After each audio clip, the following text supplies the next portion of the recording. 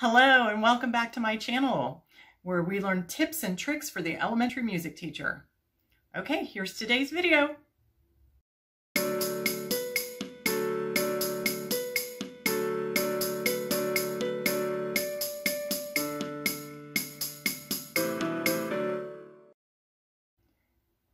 So today I want to talk about instruments for your classroom. When you walk into a classroom for the first time as a new teacher, you need to take stock of what's in there. There might be a written inventory that was left behind. You may just have to peruse through the cabinets to see what's there. And probably the first month or so, you're probably going to just be working with what you have.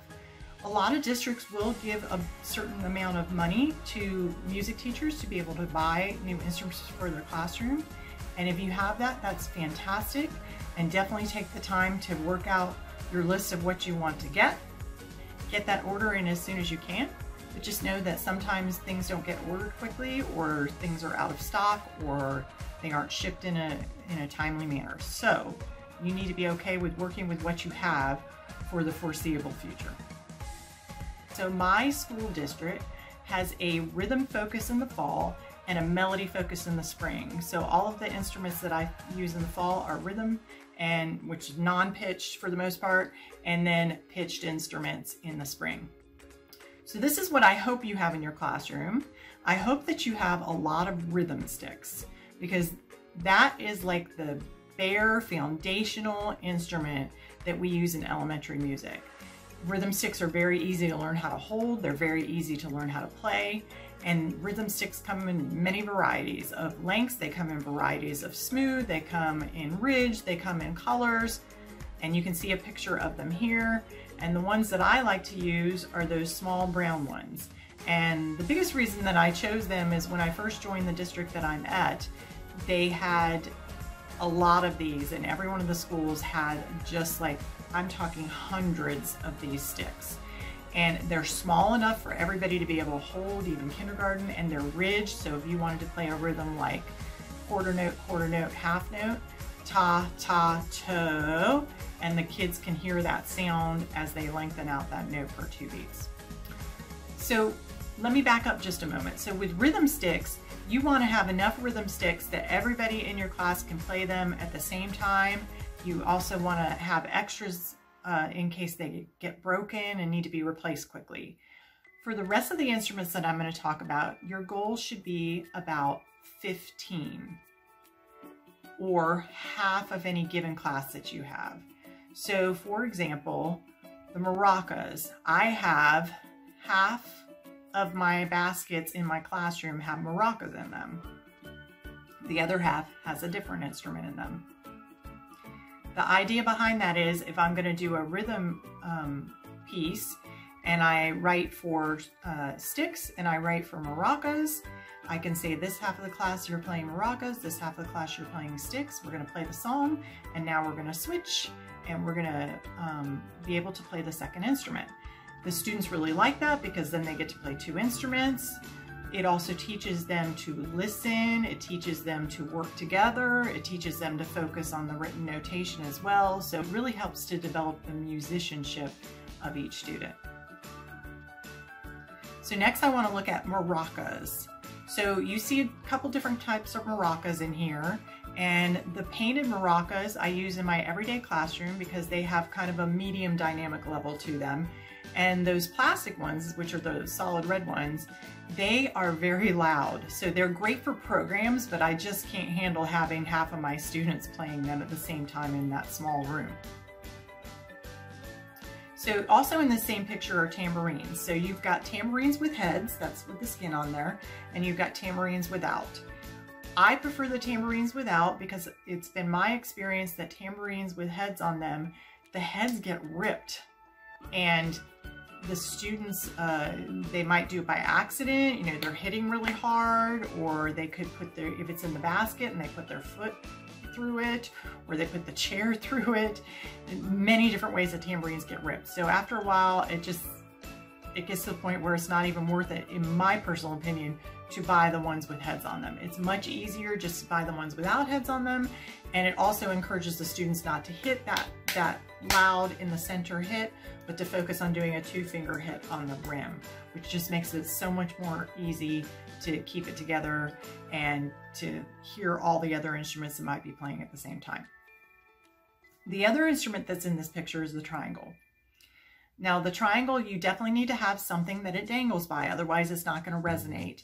If you don't have anything, I have seen teachers that will use pipe cleaners. The only problem with that is the little metal part that might come out at the end. A student might get stuck with that. It's really inexpensive to buy the actual triangle. I don't even know their technical name. The string with the ball on the end of it that the triangle is supposed to hang from. You can find them in most instrument catalogs for a fairly decent price. And the triangles come with a striker, and they come in a variety of forms, but they should always be metal on metal. All right, let's look at this next picture. So the brown ones are claves, and claves are pretty heavy instruments, and they're a little bit complicated for students to play. They have to really concentrate about getting their thumb out of the way, holding them correctly, and hitting them up here, and they could feasibly hurt themselves with them if they're not paying attention. And as a result of that, they make a very nice sound. I don't use the claves very often. I might use them in a program, but I don't always use them in my day-to-day, but that's what that instrument is. Also, there are tone blocks, and tone blocks come in many forms. They come in single, they come in those double, they come ridged, which you can see on another part there, the ridge tone block, and right next to that ridge tone block is the Wero. So the tone block, it makes a really nice sound, and it's easy to hit, and you would use a wooden mallet for that. And they'll come with that. Whatever you end up buying, they will come with those. And the ridge tone blocks are the ones that I like the most, because then I can also have them play a ridge, elongated note on there if I want to. So on that same note, the ridge tone blocks and the Weros, if you are trying to buy new instruments and you really want a sound of a tone block and you like the idea of a Wero, but you can't afford to do both, the ridge tone block will help you out with that, because the ridge tone block can have that nice sound of the Wero, because it does have that nice hollow center like the Wero does. But if you can get the Wero, it's great to have that too. Let's talk about mallets. So mallets come in many forms, and any of these instruments, if you buy them from a catalog, if they require a mallet, they will send a mallet with them, or 2 mallets with them, depending on what they are. So you've got rubber mallets, plastic mallets, wooden mallets. If you're playing an Orff instrument, there'll be yarn or cloth mallets.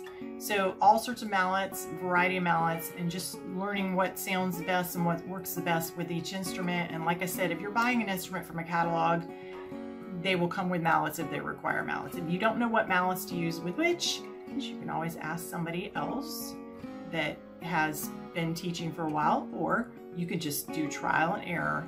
I will tell you that a lot of times you'll get mallets and they might be kind of a medium dynamic level, and you'll be like, yep, I'll use that in my classroom. And then you might have some, just like those plastic maracas that I was telling you about, that are at a very loud dynamic level, and you're like, those are program mallets, I'm going to set them aside.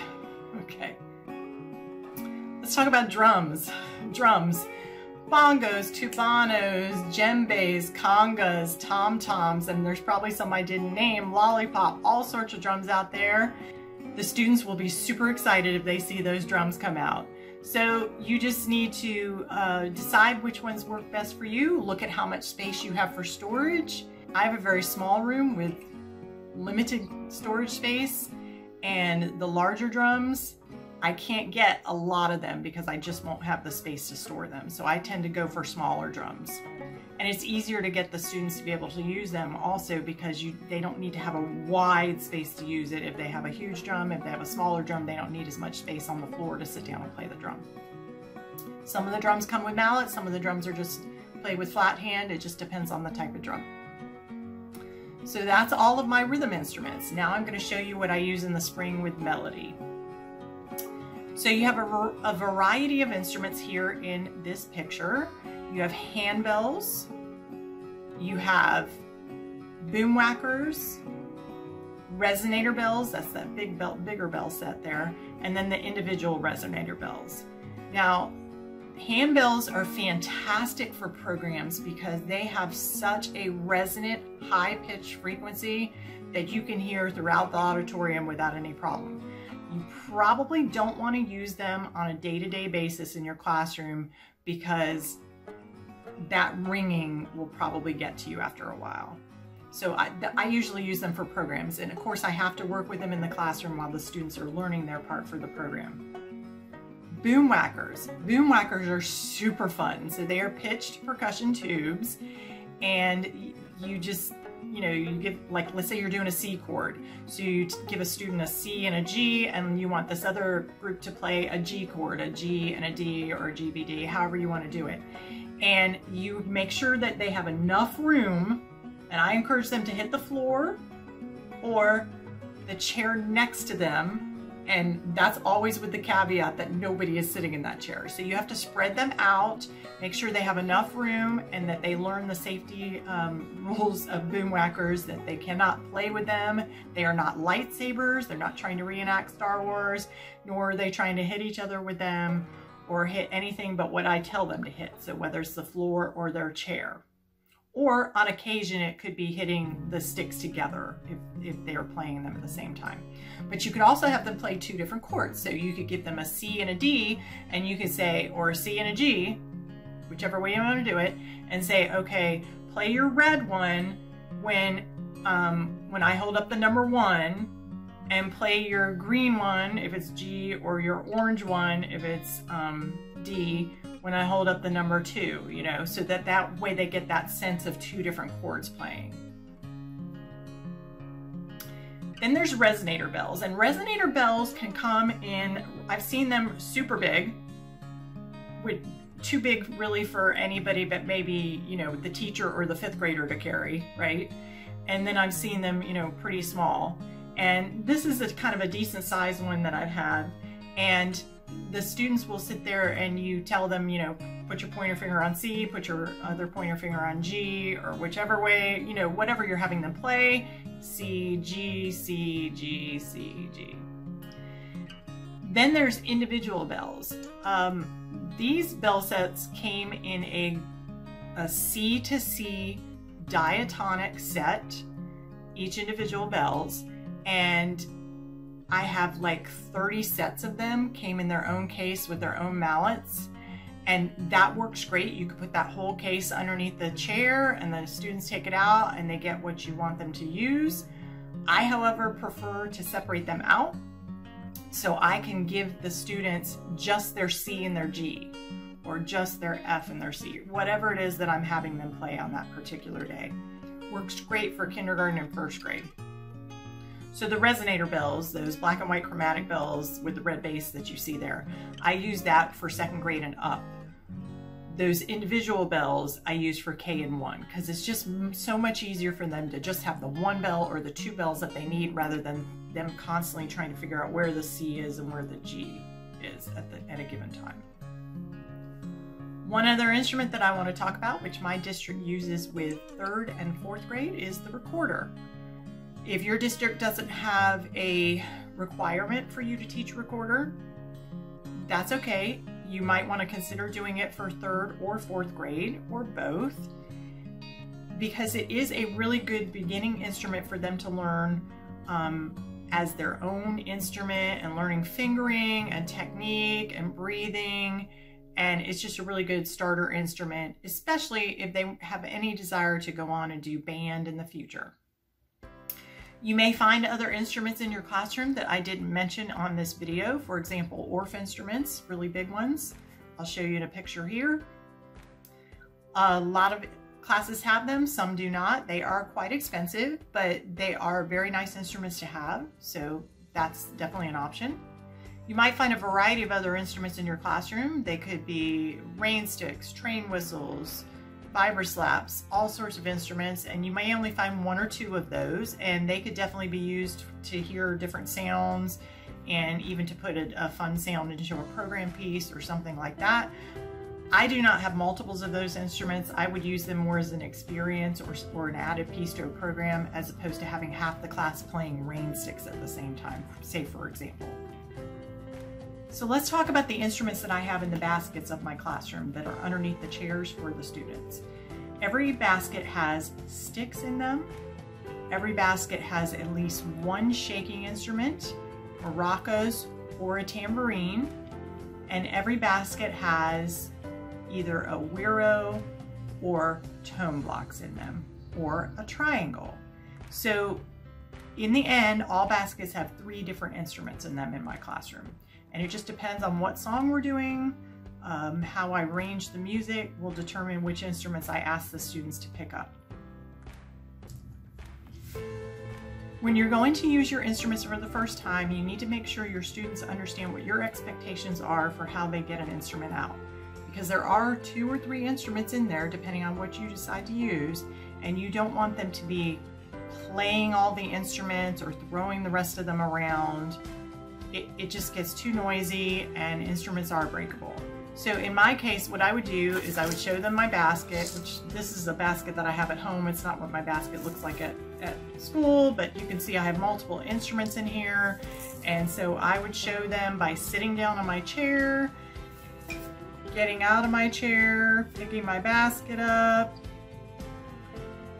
and picking up my maraca and putting it on my shoulder in rest position. Okay? So rest position is something you definitely want to teach them. So for me, rest position with most of my instruments is on your shoulder. Maracas can go on your shoulders. Sticks can go on your shoulders. Instruments like the triangle or tambourine, you're going to want rest position to be on your lap. Okay? And here's that little piece that I was talking about earlier that I do not know the exact name of. But you can find them in most instrument catalogs. For the recorder, they do not take them out of their cases until I have told them to, so they need to sit on their lap. And rest position for the recorder, some teachers will do the chin. I don't personally like that because, you know, I have makeup on my chin, so I don't want that up against my mouthpiece. So another teacher that I learned from has them just put it on top of their lap. And when it's time to put the instruments away, the students need to understand that they need to put them away quietly as well. All right, I hope you learn more about instruments for the elementary music room, and I hope that you subscribe. Have a great day.